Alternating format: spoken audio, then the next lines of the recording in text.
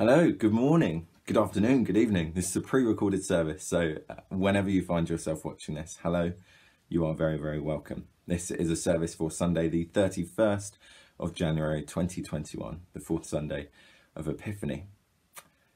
You may or may not know me. My name's Will Moore. I spent the first 18 years of my life growing up at Lawford Church. In the last few years of that, I was their choir director and organist. But in the benefice where I am now, I'm an authorised local preacher. And while you're offering online services, I thought it'd be lovely to come back. And so I feel very, very blessed and very grateful that you have me back to share some reflection, some prayer, some scripture with you. So hello, everyone. I know there'll be lots of lovely people I know watching this video. But of course, this is a pre-recorded video, so it's not as interactive as Zoom or Facebook Live might be. But I really don't want that to stop us. So wherever you've found this video on YouTube or Facebook or Twitter, please do comment. Say hello to people, say hello to each other like you would have done on Facebook Live. When we get to the reading, share your thoughts in the comments. When we get to the reflection where I ask questions, share your thoughts on that. And when we get to the prayers, if you have anything you want other people to pray for, comment them, because then we start to feel like a community, like we're at church. But do remember it's a public forum, so whatever you put, it will be seen by other people. So before we start, shall we just stop and pray together? Almighty God, wherever we are in place and time, thank you that we can be together and share your word together. May we feel your spirit and your presence among us. And may we hear what you have to say to us in these unsettling and unprecedented times. Be our comfort and our peace as we gather together today. In Jesus' name, amen. So, the gospel reading for today is from Mark chapter 1. Verses 21 to 28. So I'm just going to read that to you. If you've got a Bible, do read along. They went to Capernaum, and when the Sabbath came, he entered the synagogue and taught. They were astounded at his teaching, for he taught them as one having authority, and not as the scribes.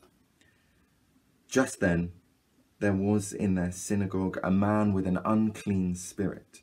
And he cried out, "What have you to do with us, Jesus of Nazareth? Have you come to destroy us? I know who you are, the Holy One of God."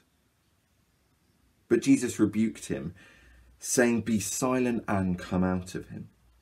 And the unclean spirit, throwing him into convulsions and crying with a loud voice, came out of him. They were all amazed. And they kept on asking one another, "What is this? A new teaching with authority? He commands even the unclean spirits, and they obey him."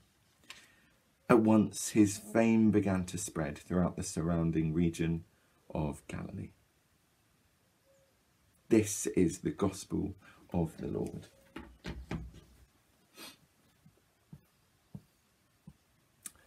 It's so lovely to be joining you again at Lawford Church, albeit virtually, and I feel very privileged to be able to share some reflection with you this morning on such a dramatic reading. It's the very first chapter of Mark, and it sets the mood for the rest of the gospel.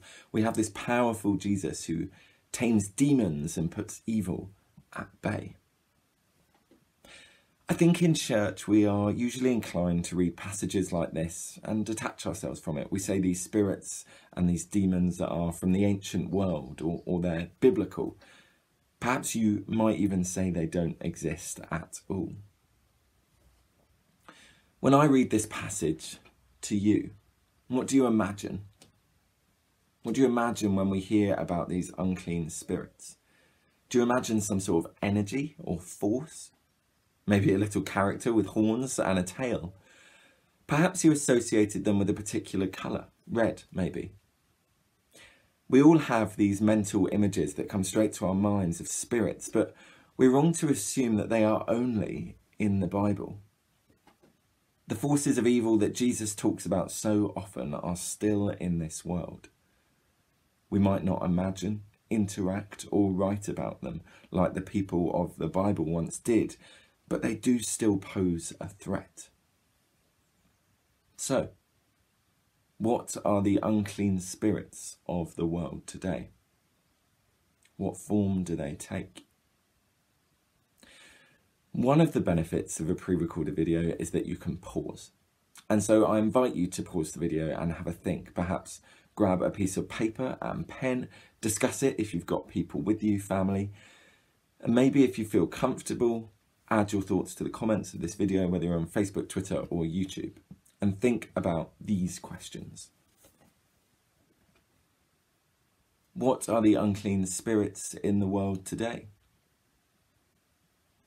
What are the unclean spirits in your life? Things that bring us down. Things that hinder our fellowship with others. Things that get in the way of our relationship with God.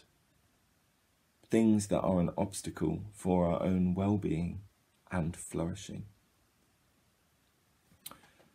The things that come to mind are violence, a hunger for power, idolatry of people or objects, money, abuse,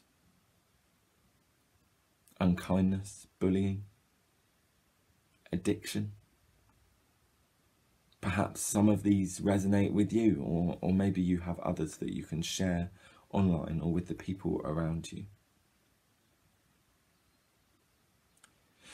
Once you've done that, you might feel a bit dark and gloomy.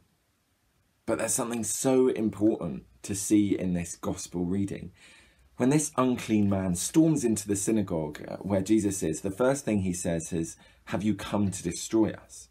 And then he says that he knows that Jesus is God. He says, "I know you are the Holy One of God." Why is this important? Well, because without introduction or conversation, the evil spirit knew and feared Jesus. This means that they know Jesus has power and authority over them and that they have no chance at poisoning this man anymore. That is the same today as it was then. We may not experience dramatic exorcisms or spirits leaving bodies, but we see lives transformed by the love and power of Jesus Christ. We see things turned on their heads. We see the unexpected occurring and the improbable ensuing. We see people turn away from lives of destruction and pain to follow a life of holiness and goodness. Jesus banishes our unclean spirits. He takes away those things that leech off of our happiness, that make us dwell in doubt and despair, and he pulls us back up into his arms. Perhaps you might have heard of the story of Nicky Cruz as one example. He was a gang leader on the streets of New York, committing crimes and murders of all sorts. When approached by an evangelist once, he swore loudly he physically assaulted the man and he threatened to kill him. Yet, later on, he dwelt on the hope that was promised by this pastor. He dwelt on the way his life could be changed forever. He could not forget it. It would not leave his mind. So, he gave up. He surrendered. He eventually accepted the love of Christ. He asked Jesus for forgiveness for all the awful things he had done, and he turned his life around. He left the gang scene. He enrolled to a theological college. He headed up a charity to help troubled teenagers, and he is now a pastor and evangelist in America. What changed his heart? Apparently for him, he said the death of Christ, that Jesus was a man just like him, who felt the same things, suffered the same troubles, experienced the same pain. But to accept Jesus into our lives is not a miracle cure. It doesn't end all the suffering forever just like that. Just as he is there to lift us up, He is there in the moments before when we are collapsed on the ground. He is by our side in the deepest of our struggles. He cries with us. He grieves with us. He screams with us. He feels with us. But he holds out his hand. He offers an invitation for us to recover together alongside Christ, to find peace again in him. The other day I was watching Evan Almighty on Netflix, the sequel to Bruce Almighty. And when the wife of Evan is talking to God and she's understanding why her prayers aren't answered, God says, if you pray for patience, do you think God makes you patient, or do you think God gives you opportunities to be patient? If you pray for your family to be closer together as she did, do you think God gives you opportunities for your family to be closer together, rather than just to make you closer together?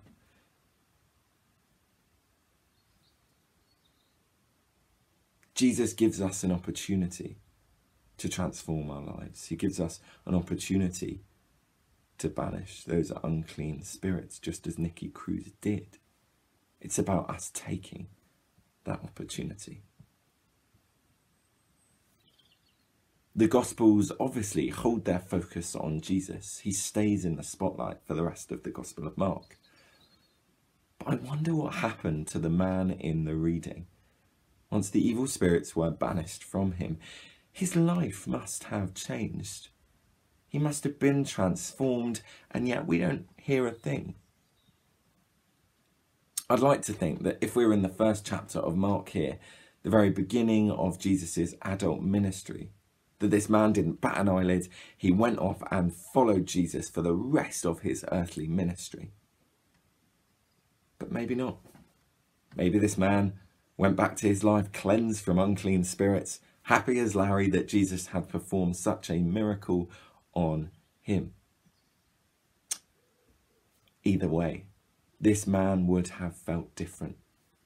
His life had been changed forever. He had seen and experienced firsthand the powerful workings of Jesus.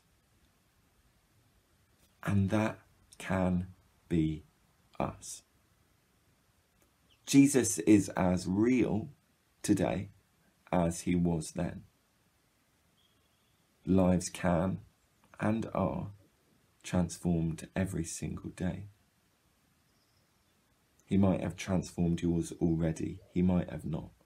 And he might be doing it right now. I don't know about you, but in these almost 12 months of various lockdowns and tears, I've had a lot of spare time. Some people have used it productively, baking, knitting, painting, drawing. I know I've read more books and done a lot more writing this January than I usually would have in several months. But many of us will have also used all that time in our hands to reflect. COVID-19 has made us live in a completely different way, and when normality returns, who will we want to be? Who will you want to be? What will we do differently? One of the questions I encourage you to reflect on in these remaining weeks of lockdown: what can you do about those unclean spirits in your life? Those things that dampen your mood, that pull you apart from God, that cause friction with your friends and family, that stop you being who God made you to be, fearfully and wonderfully made. I encourage you, open your life to Jesus. Find him in your struggles and your suffering. And ask him to hold your hand, to pull you up out of the depths of gloom and into the heights of his glory and his peace. And ask him to banish all the evil from your life.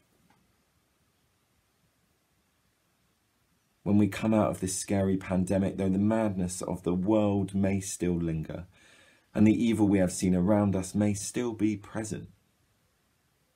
May we notice the opportunities that God gives us to transform.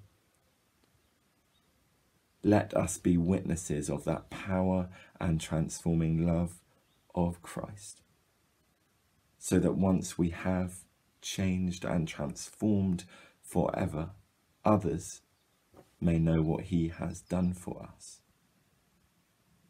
Amen. And so, one of the first ways that we can invite God to continually transform us is to pray. And so I just want to stop and read this week's collect. And maybe when this service ends, or pause the video before it finishes, you can continue to pray and invite Jesus into your life. And so the collect for today. God, our Creator, who in the beginning commanded the light to shine out of darkness, we pray that the light of the glorious gospel of Christ may dispel the darkness of ignorance and unbelief, shine into the hearts of all your people, and reveal the knowledge of your glory in the face of Jesus Christ, your Son, our Lord, who is alive, who reigns with you in the unity of the Holy Spirit, one God, now and forever. Amen.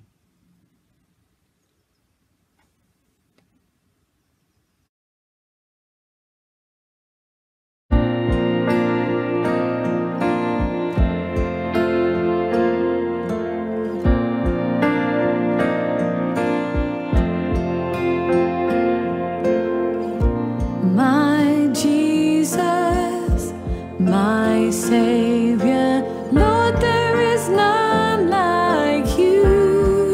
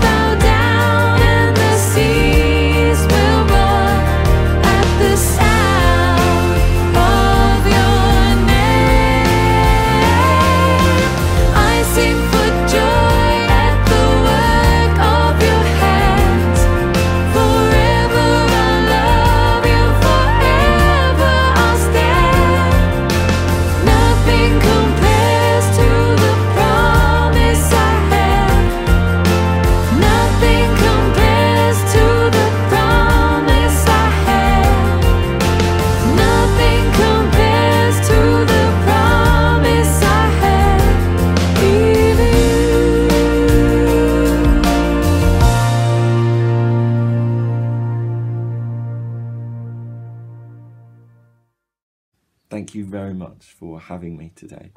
And like I say, if you have thoughts, prayers, continue the conversation.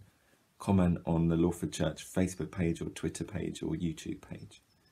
And I'm sure regulars and the church wardens and I will interact, and we can do church together this Sunday. God bless, take care, and I'm always thinking and praying of all of you. See you soon.